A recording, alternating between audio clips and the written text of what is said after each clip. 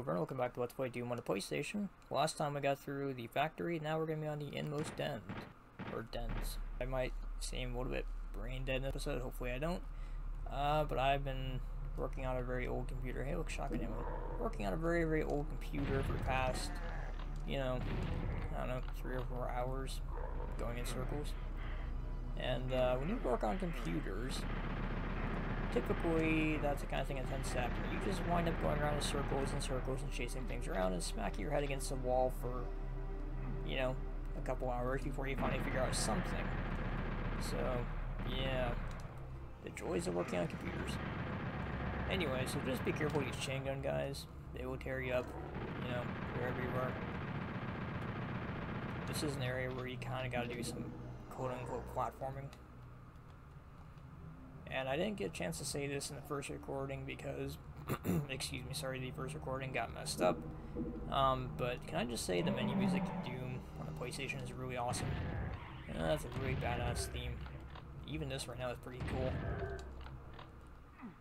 Pretty creepy, but like, the one on the menu is just like, you know, fun, badass kind of theme. You know, it's not really meant to be creepy. This is meant to creep you out. That's the unique thing about the PlayStation port of Doom. The PlayStation port of Doom is meant to creep you out. Whereas PC port is meant to be like, you're just screwing around having fun, you know, killing demons, that kind of thing. Two very different tones. Oh, Lost Souls. What are you doing here?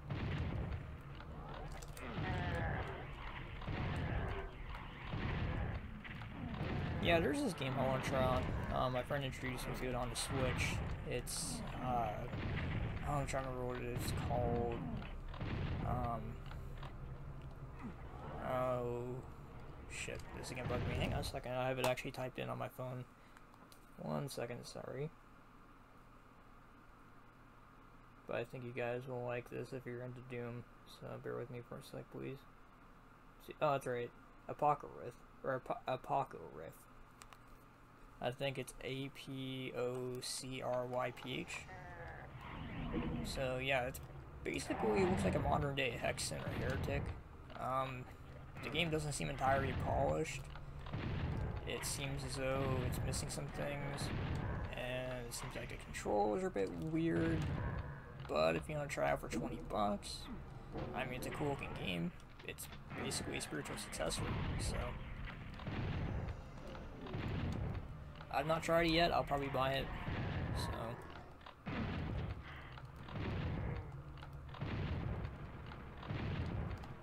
Alright, I have a rocket for you, Mr. Chain Gunner. There you go. Nope, okay, that still works.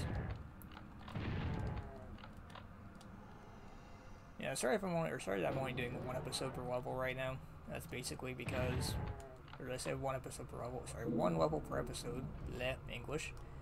It's basically because these levels now are getting really complicated, and especially because I'm not, you know, if I played this game a ton more, if I did a speed run, whatever, yeah. But because I just don't play, right? I don't, you know, I'm not super familiar with this version of Doom. You know, I don't really know the ins and outs of it, so it takes me a bit of time. Thankfully, they weren't cruel. So this is just water, and actually, I think this comes. Yeah, okay. So even if you fall, it's not really that big of a deal. Also, too, I bumped up the volume a little bit for the application here for Doom. So, you know, in Task Manager and all that. So, and actually, I think I need to find a switch. So hopefully the game's a bit louder. I noticed that with Harry Potter. The other day. The game's audible, but it wasn't super audible either. So this is bumped up another 2%. Again, EPS XE. So hopefully you guys can hear it a little bit better and enjoy it a little bit better. Matter of fact, it's even a little bit different for me. I'm using a different set of headphones, just for convenience sake. Let's see, here's another door around here. Oh, yeah, here it is. See, that's what you do. Let's take care of this guy real quick. I somehow missed it earlier.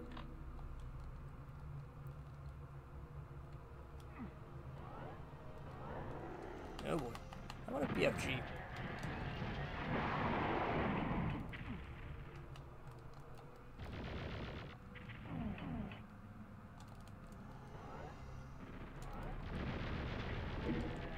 You know what I want to do though? I want to play through Doom 64 again.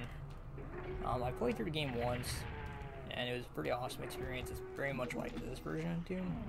So who knows? Maybe after this version of Doom is done for a Let's Play, maybe I'll just go on to Doom 64. Who knows? I'm in the mood to play through it anyway. It's been about 2 years. I didn't get the special pieces for the, I think it's the Unmaker. So the final boss was a bit of a pain, but still, worthwhile game. Definitely worthwhile. It's basically this version of Doom, same soundtrack, same basic gist, except the graphics look a little bit better. It's an N64 version, if you can tell by the 64 at the end of it. Squish. If you didn't already, check out the video I did real quick on the door glitch in Doom. The door, and I think it's House of Pain, not Tyler Perry's House of Pain. House of Pain, where you go through a teleporter, you go through a room, and then if you try and use the door or hit use before the room, when it closes off the room, you get this black kind of void looking thing. It's a glitch looking thing. I don't know, it's kind of glitched. And yeah, if you do that, you basically just hear, if you keep pressing use, you constantly hear the squish sound effect and the sound of a door opening. Yeah, I don't know how they missed it. I guess they never intended for people to turn around and head back, you know, backtrack the other way. So that's kind of why that is that way, I'm assuming. Oh yeah, this is a secret, isn't it? Cool. Rockets. So I could technically go through and get some of these other things like this chain gun, some other stuff, but I don't know. So like I said, this isn't supposed to be a 100% playthrough of the game. It's basically just a play through the game kind of thing, so going through and getting all the secrets isn't my top priority. It's a bonus. Wouldn't hurt to have more chain gun ammo though. I don't think anybody will ever argue with that.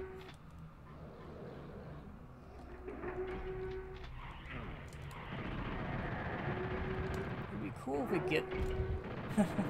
Okay. I was about to say it'd be cool if we get to the supercharge. I was thinking it was going to be this big, complicated thing, and yet, suddenly, here you go. I didn't expect it to just open like that. I thought it was going to fight with me, or was going to be something else I had to do to try and get to that, but clearly I was wrong. So that's neat. Alright, so I think we're ready to go. I don't really think there's much else left for us to do around here.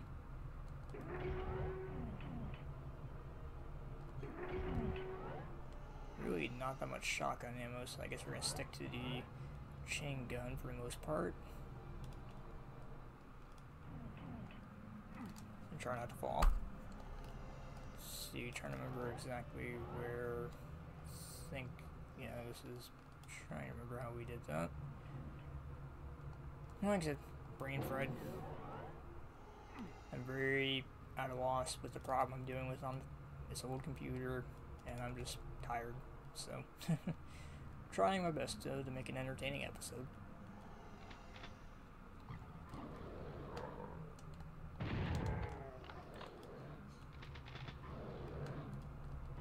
Secret.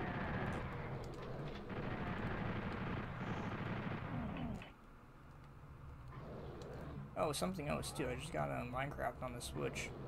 So that's pretty neat. I was planning on getting that for a little while. It's not bad. Is that ammo? Okay. It's not bad so far. Like I said, I had Minecraft on the 3DS. It's my portable version. It's a very basic version of Minecraft. Let's put it that way. Oh no, did I just mess it up? I need to go back around again. It's a very basic version of Minecraft. Let's put it that way. whereas the Minecraft for Nintendo Switch is based off Pocket Edition or Bedrock Edition, something like that. And it's a pretty competent port of Minecraft. It's kind of weird in comparison to Java, which is what me and Chronomance are used to playing. But it's not bad though. There's nothing wrong with it. It's just kind of different. Portable Minecraft though, so I'm not going to complain. I mean, it's kind of annoying. You have to do the whole Microsoft sign-in thing. It's, you know, the Switch, and you have to go through all that crap. I mean, hell, that's why I got the Switch port anyway. One of the reasons I didn't want to deal with, you know, trying to get crossplay working on Windows 10. It's already a disaster.